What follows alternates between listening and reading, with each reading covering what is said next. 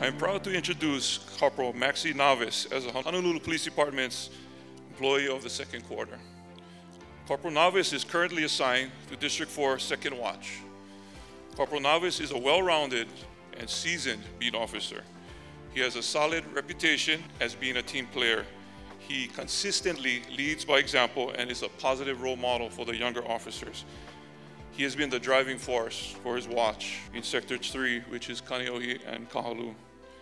As an example, on May 21st, 2014, Corporal Navas responded to a theft in progress.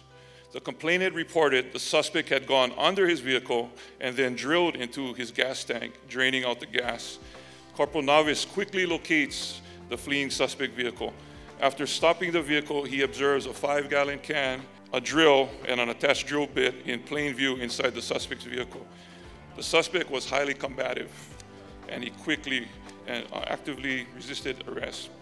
After an extended struggle to subdue the suspect, Corporal Navas regained control, and he subsequently placed the suspect under arrest for theft in the 2nd degree, criminal property damage in the 3rd degree, resisting arrest, and driving without a license.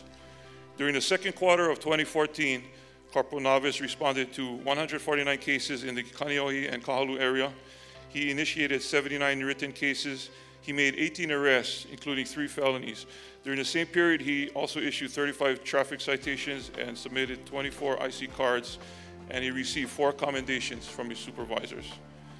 Corporal Navas is married and is a father of 2 daughters and a son. He is actively involved with his children. He volunteers his off-duty time and serves as an assistant varsity baseball coach at Damien Memorial School, where his son is a member of the baseball team. He also serves as a counselor at St. Joseph's Parish School in Waipahu, where his daughter attends.